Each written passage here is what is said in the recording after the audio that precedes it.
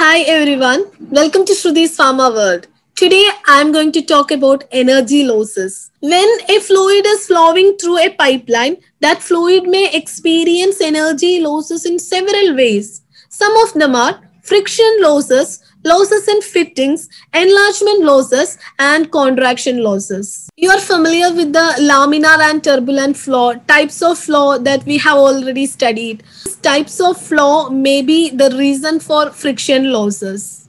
Frictional forces also create pressure drop. The pressure drop due to friction in a fluid is directly proportional to the velocity of the fluid. It is directly proportional to the density of the fluid and directly proportional to the length of pipe. And this pressure drop due to friction is inversely proportional to the diameter of the pipe. Frictional force may be a reason for pressure drop. The pressure drop due to friction is directly proportional to the velocity of the fluid, density of the fluid, length of pipe, and the pressure drop due to friction is inversely proportional to the diameter of the pipe. All these factors combined into a single expression which is known as Fanning equation. Here you can see our Fanning equation, delta PF equal to 2FU square L rho divided by D. This is Fanning equation, and this equation is used to calculate the friction losses irrespective of the nature of flow. Here delta PF represent the pressure drop and F is the friction factor. Whether it is turbulent or laminar flow, it is not a problem. We can use this Fanning equation to calculate the friction losses. But this Fanning equation is valid only when the fluid is flowing through a straight pipeline. The value F means friction factor. The friction factor depends on the nature of the fluid and the roughness of the inner surface of the pipe. We can reduce the frictional losses by adding some soluble high molecular weight polymers in low concentration into the fluid. Like that, we can reduce the frictional losses. Hagen-Poiseuille's equation, this is also used to calculate the pressure drop due to friction, but this is only valid for viscous flow. We can use Fanning equation to calculate the pressure drop irrespective of the nature of the flow. But this Hagen-Poiseuille equation is only valid for viscous flow. Delta P equal to 32 LU eta divided by D square. This is Hagen-Poiseuille equation. Here eta is the viscosity of the liquid. Move on to the next point, losses in fittings. Normally, larger number of fittings are included in a pipeline. When a liquid is flowing through a straight pipeline, then Fanning equation we can use to calculate the pressure drop due to friction. When fittings are introduced into our straight pipeline, then they will create some disturbances due to this fittings that result additional loss of energy. You can see different types of fitting: elbow fitting, T-fitting, coupling fitting, and globe valve coupling fitting. These are the different types of fittings that is normally introduced into our straight pipelines.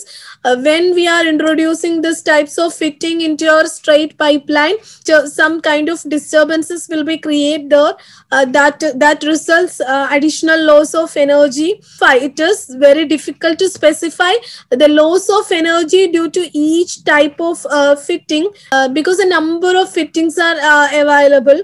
Losses in fittings may be due to change in direction, for example, elbow fitting, and change in type, example, coupling fitting. We can calculate the head loss due to fittings using this equation. H is equal to kV square divided by 2G. Here H represents the pressure loss in terms of fluid head. K is the manufacturer's published constant. V is the velocity of fluid. G is the acceleration due to gravity. Move on to the next point, enlargement losses. Here you can see our pipeline. This is the cross section of the pipeline. In this case, the cross section of the pipeline enlarges gradually.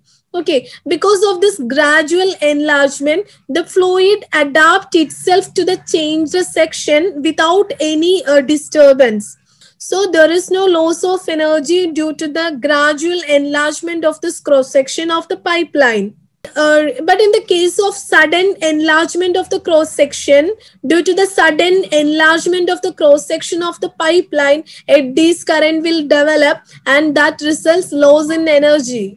In the case of sudden enlargement of the cross section of the pipeline and the fluid flow is turbulent in nature, then we can calculate the head loss using this equation: delta He equal to U1 minus U2 square divided by 2G. HE means loss of head due to sudden enlargement. Next point is contraction losses. Okay, here you can see the cross section of the pipe is reduced gradually, so there is no loss in energy. But in the second case, the cross section of the pipe reduced suddenly. Due to this, this current will develop and that result loss in energy. In this case, velocity of the fluid in this region is very less as compared to the velocity of the fluid in this cross section. So we can neglect this value. The energy loss due to sudden contraction can be calculated using this equation: delta Hc equal to Ku2 square divided by 2G. So today's class we have covered energy losses and what are the reasons for energy losses. Hope you understand. If you have any doubt, please contact me. Thank you.